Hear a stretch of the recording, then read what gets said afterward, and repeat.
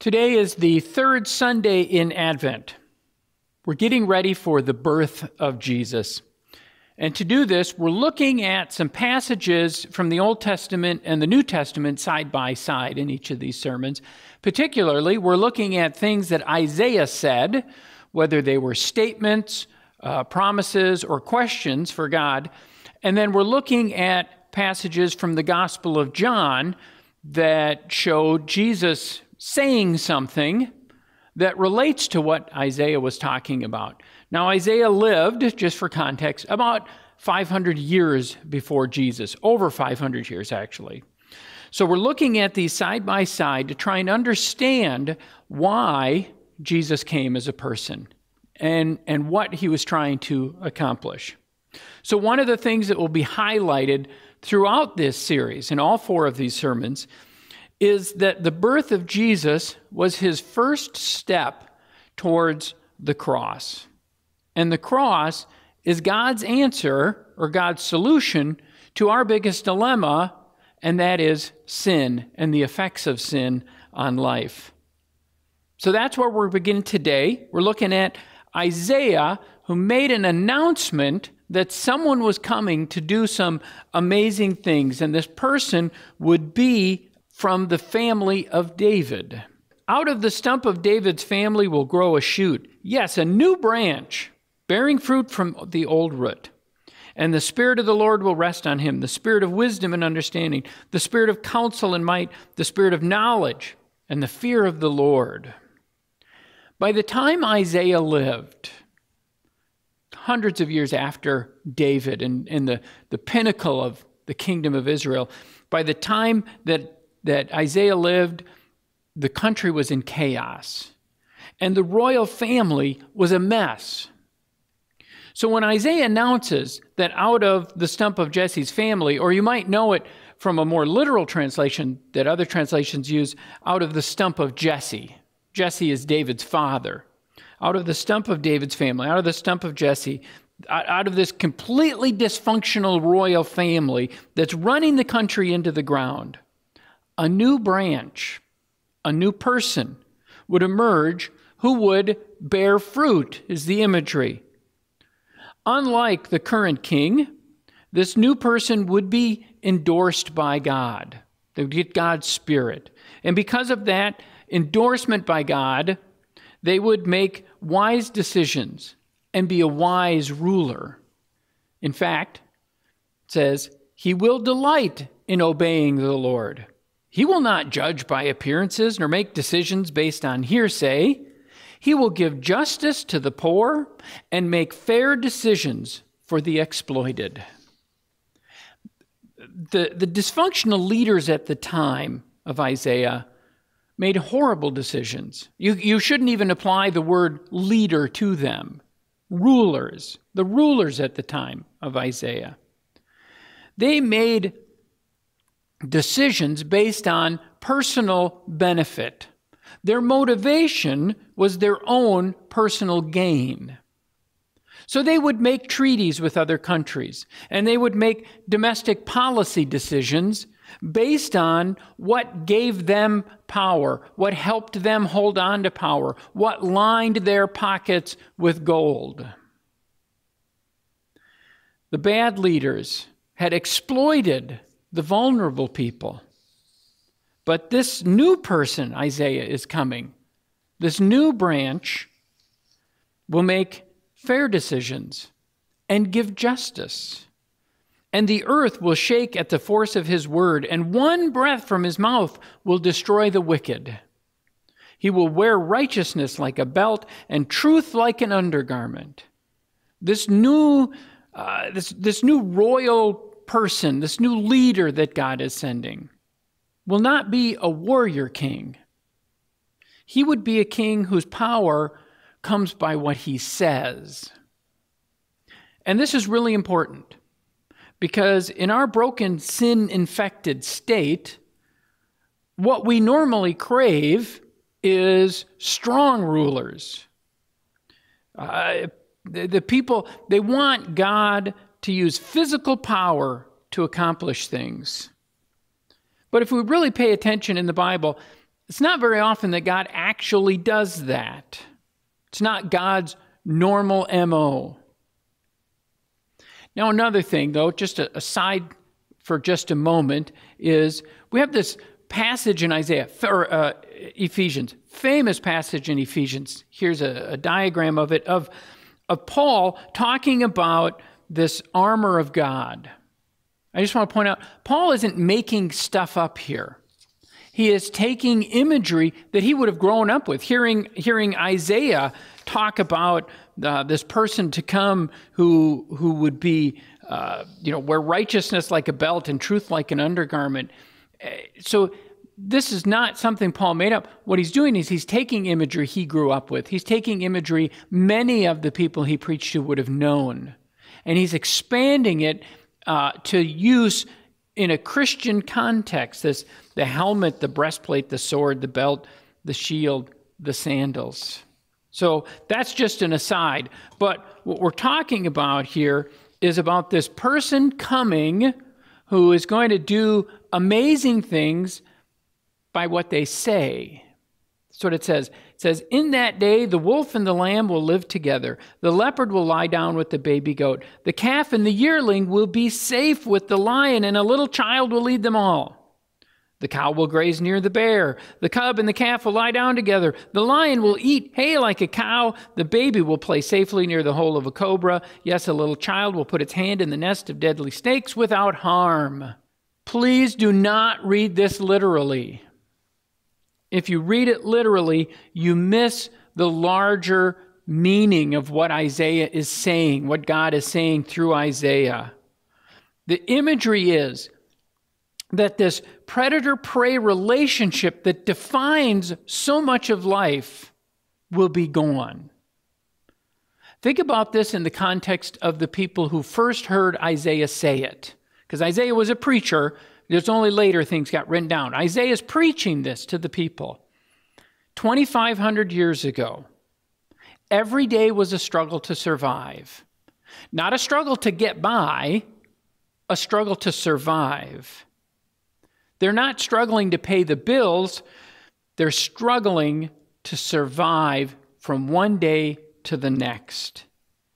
Everyone was potentially prey to someone stronger. And Isaiah says this new person is going to come along and just remove that. He's not going to conquer the prey.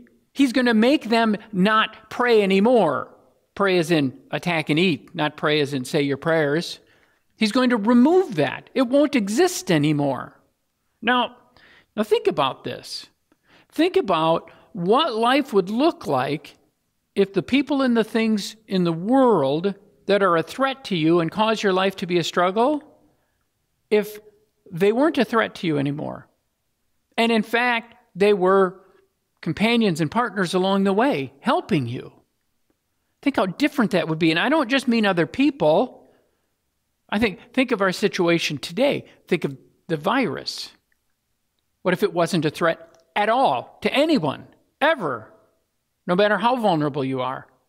Think about the political unrest. What if instead of people accusing each other of things, those people were looking out for each other and helping each other? That's what Isaiah says this person's going to do. They're going to turn this predator-prey relationship into something completely different. Think about people who hear this today, who live in a war zone or live in an abusive home. Isaiah is telling us and telling these people that God will not leave us in that situation forever. Nothing will hurt or destroy.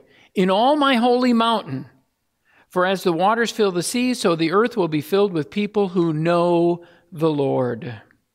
Isaiah is saying, because these threats will no longer be threats, because they'll be removed, people will be free to focus on God and being God's people and doing God's work.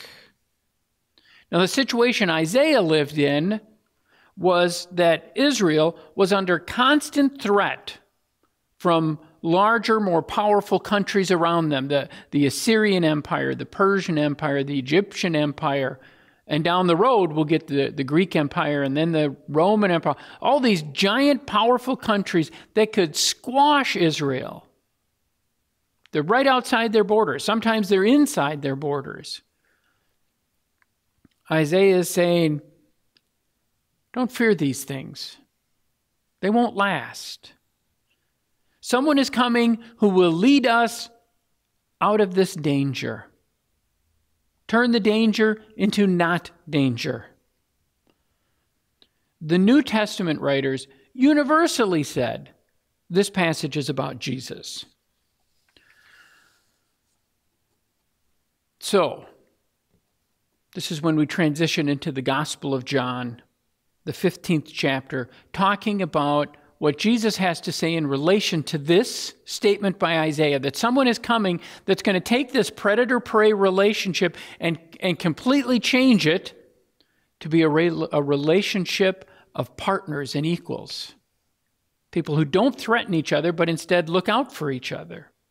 This is during the Last Supper. Jesus is getting ready to go to the cross and die. And he said to his disciples, I am the true grapevine, and my Father is the gardener. He cuts off every branch of mine that doesn't produce fruit, and he prunes the branches that do bear fruit, so they'll produce more fruit. You have already been pruned and purified by the message I have given you. So last Sunday, I talked about Jesus saying, I am the gate, I am the good shepherd, all these I am statements. Now we have, I am the true grapevine. Jesus is painting a picture. It's a word picture for us to help us understand more fully who he is and what he is doing. And here he is saying that he is this branch, this vine, this bridge between us and God. He's what keeps us connected. He's also telling his disciples not to be worried about being separated from him. This is really important because they're about to experience the ultimate separation when Jesus dies. And he's getting them ready for that separation. And so he says to them, remain in me and I'll remain in you. For a branch cannot produce fruit if it is severed from the vine. And you cannot be fruitful unless you remain in me. You're going to be separated, he's telling them. But if you remain in me, not even death can separate us. And if you remain in me, you will produce fruit. You will live as my people. You will continue my work that I've been doing in the world. Yes, I am the vine. You are the branches. Those who remain in me and I in them will produce much fruit. This was one of the first Bible verses I ever learned. Had nothing to do with Sunday school or confirmation or anything else. Had a very practical reason. It's because my dad was the pastor of a large church, and this was on his business card. My entire life, no matter what my dad was doing, whatever business card he had, this is the verse that was on it. And in fact, when he passed away recently, I preached at his sermon, and this is the passage I preached on. And afterwards, my siblings wanted to make sure that I got this, that my dad, even in his retirement, he kept this in his office, reminding him, I am the vine, you are the branches. If you abide in me and I in you, the same bringeth forth much fruit. So that's what Jesus is saying. We're going to be separated by death, but remain in me. Yes, I am the vine. You are the branches. Those who remain in me and I in them will produce much fruit. For apart from me, you can do nothing.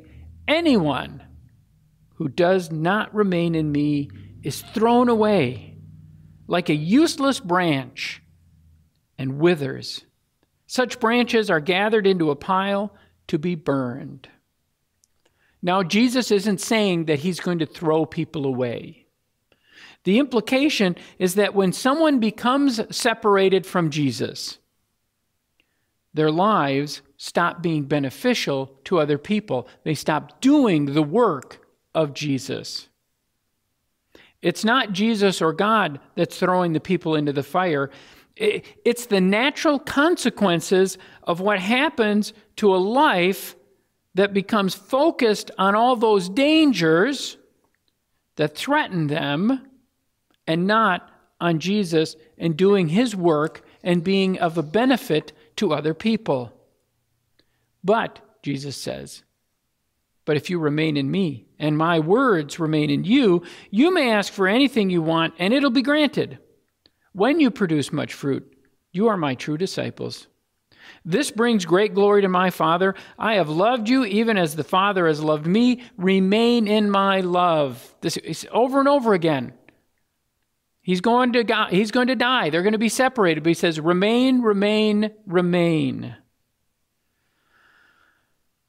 Okay, so we started with Isaiah talking to people who lived in daily fear that they would be attacked and destroyed. That predator-prey model. And there's predators out there, and they're the prey, and they're going to be attacked and militarily, politically, economically devoured. So that person, so that's where we're at.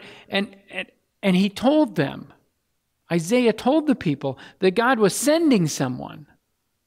That person wouldn't destroy the threats, but would remove them. Change the situation so that they weren't threats anymore.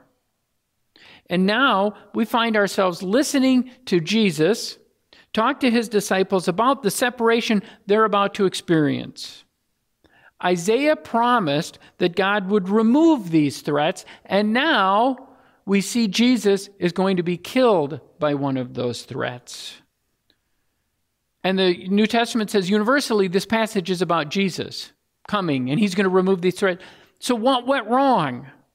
Well, nothing.